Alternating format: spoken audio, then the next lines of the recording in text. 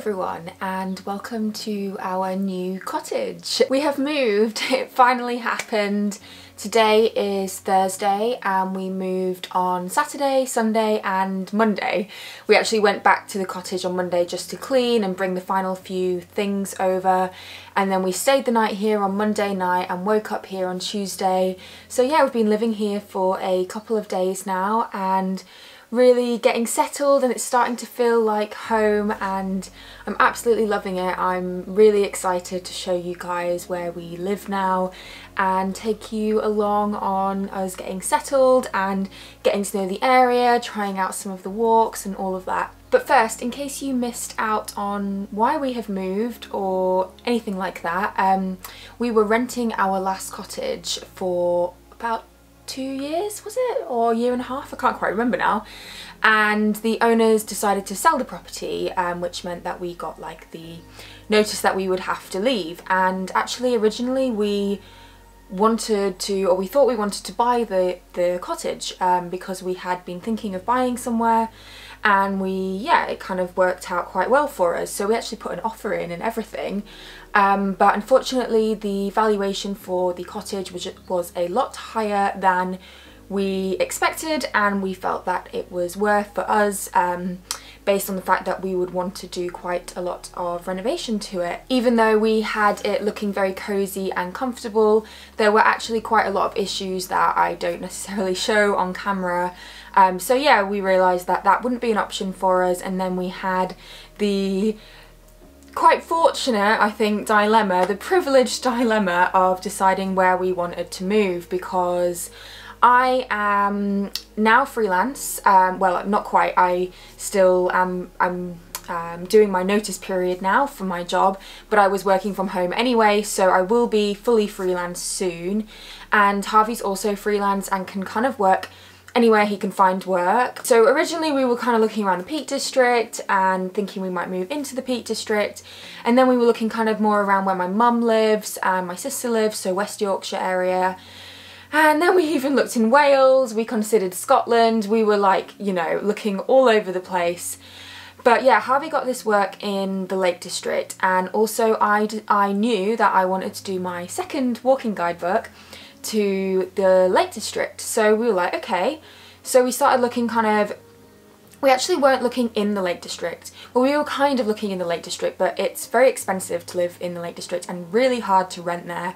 Really hard to rent there with a dog. So we were kind of looking to see what might be there, but also mostly looking around the lake, so on more of the western side of the Yorkshire Dales and the Forest of Bowland, those kind of areas. And we ended up finding a very lovely little cottage in the Howgill Fells, which is where we are living now. So I actually visited here 2 years ago with my younger sister, and I made a little vlog about it, so I'll link it down below in case you want to watch it. And I just really loved this area, and I thought how wonderful the walking was. It's very quiet. It's not particularly touristy, I don't think. I haven't actually been here in the summer before, but it's, you know, it's not as touristy as the lakes or the peak or the more popular parts of the Dales, at least. So it's quite, you know, it's a little corner of, so we're actually in the Yorkshire Dales National Park, but the area is known as it's called the Howgill Fells. So yeah, it's very quiet, it's just rolling hills, beautiful landscape. There's a lovely little town, just a 10-minute walk that way, and yeah, I think we're super excited to be here, really happy. It wasn't the original plan, so we weren't like, right, we're gonna move there.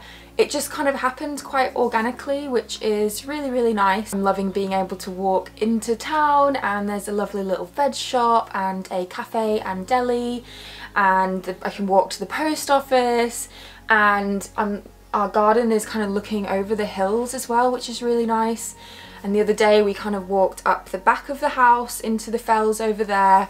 So yeah, I kind of have my dream in a way of being able to walk right into the hills, which is, yeah, what I've always wanted, but also being near a lovely small town with amenities that mean that I can shop locally. There's a butcher, there's a zero waste store, yeah, like I say, a post office, a veg shop, a deli, you know, there's like all of those things, and Kendal is our nearest bigger town, so we can go into Kendal to do bigger food shopping if we want to, but I'm going to try and limit how much we actually have to do of that, because I really like the idea of being able to shop locally. So I just popped down into the village and got a few supplies. I thought I'd show you what I got because I'm really excited that there's a lovely little greengrocer that also has some like store cupboard items and a really nice deli as well. So I feel very lucky to have these things. I've always wanted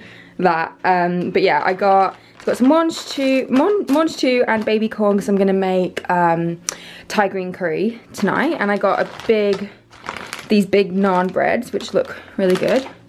Got some bananas, some ginger, 2 white onions, 2 red onions, garlic, a cauliflower for the curry.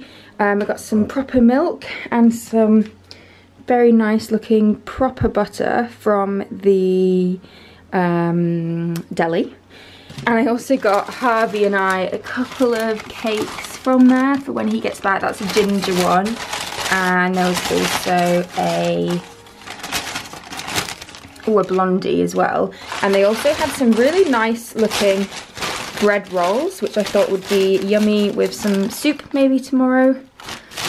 So yeah, just a few bits, but oh, and I got some sesame oil. But yeah, they've got a really good selection of like spices and quite interesting like organic store cupboard items as well. So very excited to be able to shop local. That's what I've always wanted to be able to do. So what else do you guys maybe want to know? Oslo is settling in really well. He's just sat over there on the sofa. I'm in the lounge now. It's got this lovely stone wall and there's some stone walls upstairs as well. If I'm honest, when we came to look at this cottage, I didn't walk in and think, wow, I really want to live there. It was kind of, you know, we'd looked at quite a few places. Well, to be fair, we hadn't looked physically at a lot because it's quite a long drive. I think we looked physically at 2 other places, or even maybe just 1, but we looked at a lot online. And I'd seen this one online and just kind of disregarded it because I thought it looked quite small, and I wasn't sure about it. But anyway, we decided to come and look at it, and I wasn't blown away by it by any means. I was kind of like, it's nice. It's nicer than it looked on the photos. It's got lovely views out the back, and it has some really nice features in it. And we decided to put a, put an application in because it's a rented house. I don't want to say a last resort because that doesn't seem right at all, but it was almost like, we need to move, this place is nice, let's just go for it. And the location wise, we were like, this is a great location for us.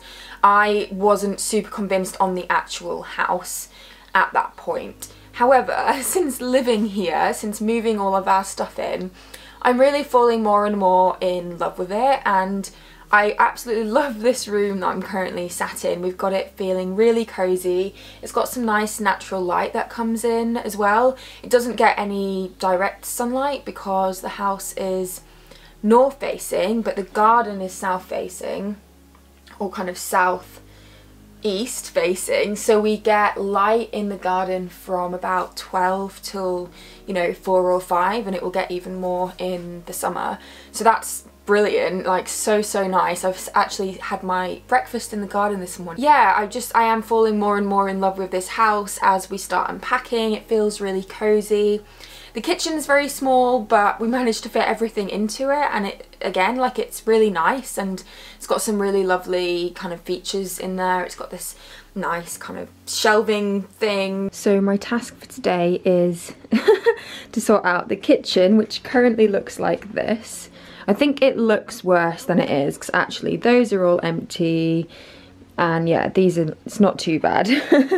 I know it looks awful, but we've got some good shelves here, which I'm trying to decide what to do with. And then this is the main part of the kitchen, which looks, it looks quite small. It definitely is smaller than our last kitchen. but there's actually quite a lot of cupboard space, so I was packing all of the cupboards to maximise space as best as possible. So I put food in here, and then I put some pans in here. But then I realised that I've got this cupboard totally empty, a lot of this cupboard empty, yeah, that one. So actually there's more space than I think I thought. So I'm now having a bit of a dilemma about what to actually put where. I wish Harvey was here because he would be able to offer a second opinion, but yeah, we'll see. This is what the kitchen looks like now. Almost done. Oslo's stuff, that's all recycling. That's shopping bags. And then I've done this whole section. I think it looks really cute. I put cookbooks here, and then plates and bowls. This is all like baking stuff, flour. Wasn't really sure what to put here, but I think that looks, you know, I think that this will be useful. And yeah, and then I've got a few other little books here. Egg cups. Yeah, and then the kitchen is also pretty much done. I'm just making some pasta, and yeah, I got mugs and tea and coffee kind of station, and then this is like spices, sauces, pasta-y things, Tupperware, and then this is all glass, so glass cups, glass jugs and that kind of thing, and then bigger bowls. And then in here got some little jars, tins, and vitamins, and then we've got a few other jars here. And then I put down here, I'm not sure, this is a little bit of a mess, I could move some of the stuff, but this is kind of like breakfasty stuff and just random bits. And then this is more like other like baking things, but like bigger useful things. So yeah, getting there. Me and Harvey are very good, I think, at making places feel cozy and comfortable. So I almost think anywhere we moved, we would probably like it, because we would just have it feeling nice and cozy and how we want it. So yeah, I think, like I say, I wasn't totally in love with this place when I walked in, but it was a case of, okay, they allow dogs, it's within our budget, it's a great location, and it has some good potential. And now I'm actually living here, I'm like, yeah, really, really liking it. So very, very happy about that.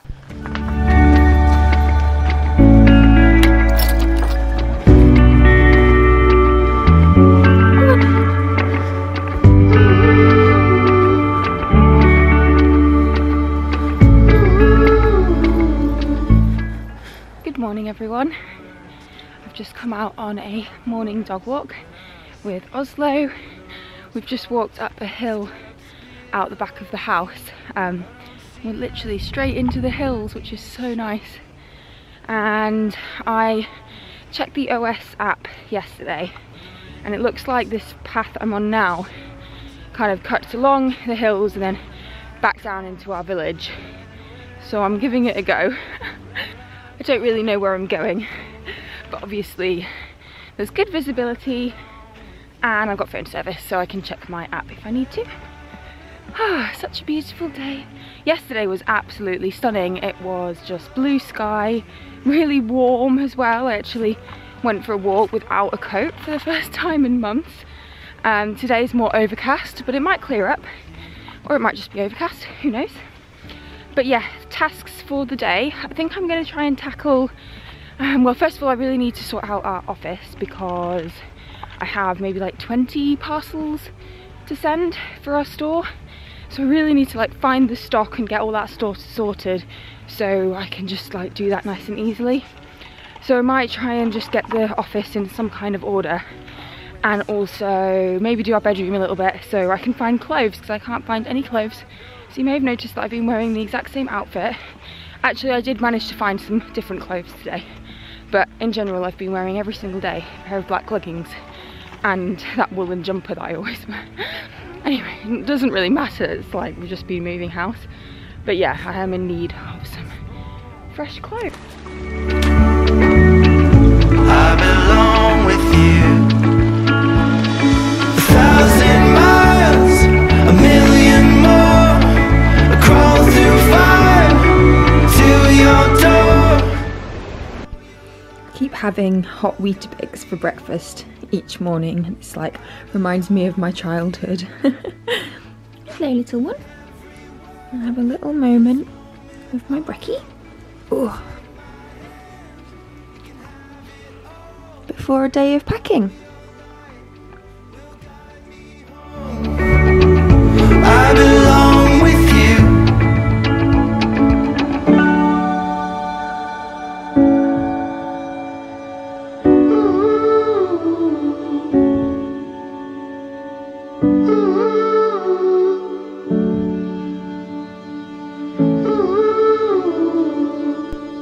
So this is the office, and as I mentioned, I really need to pack up some orders, so I'm going to try and get it semi-organised, but we're going to put some shelving here, so I can't really get it properly organised until we have the shelving in. This is all stock for our store. We've got my favourite Darkwoods coffee in now, and maps over there, outdoor provisions bars. Yeah, we've got a bunch of stock around, water bottles in there, but yeah, I just want to get this like semi-organised so I can pack up some parcels and then figure out the post office here. But yeah, it's got this beautiful wooden stone wall and little fireplace that doesn't work. It'll probably end up just being full of dried flowers, and these are all my books which will move, but they just ended up there. Okay, so I've got a little bit of a temporary packing station sorted. We've got books over here, tape, these stickers, a few books, and then some stock down here. So picnic blankets, coffee, books and soap, maps, outdoor provisions bars, water bottles, and yeah, oh, I thought I'd just quickly show you. So we got some new branding made from somewhere off-grid who did my book design, and it's for, so we decided to use Ramble Co as kind of a overriding or umbrella brand of Ramble Guides and Ramble Store, allowing us to also, what's the word? Develop and expand if we want to. And yeah, I got these postcards made that we can send out. Well, they did the design based on our new branding, which I love, and I got these made, got them printed, and yeah, they look really cool, and I'm really excited to be able to send them out with parcels, because I think it'll just make us look a bit more professional and like a proper little store. It's ended up beautiful day again. Right, I'm just walking to the post office with some packages, and I've got a bunch on my back as well. I'm sorry you can't come, Bubba. He thinks he's coming with me, but I can't take him. So nice being able to walk places. I'm super happy, and it's such a beautiful day.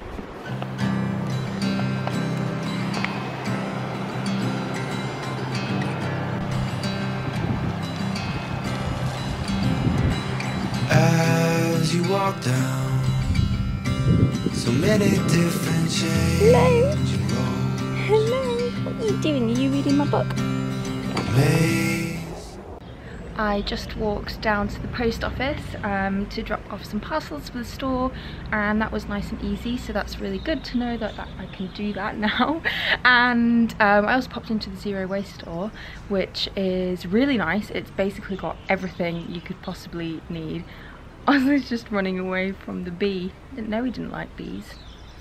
But yeah, it's got everything you could possibly need. So there's a butcher, a veg shop, a Zero Waste store, really nice cafe and deli. It's kind of, yeah, I feel really, really lucky to be able to live somewhere that has all of that. That's kind of what I really, really wanted, to have like be somewhere with a village centre, so yeah, I'm really excited to be able to shop locally.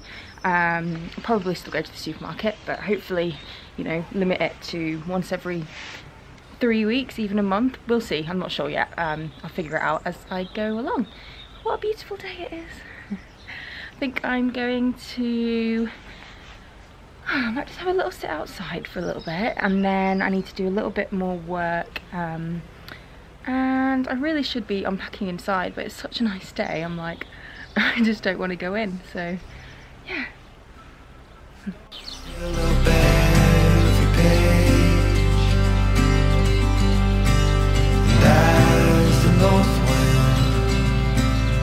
Leads you to some distant shore. May you walk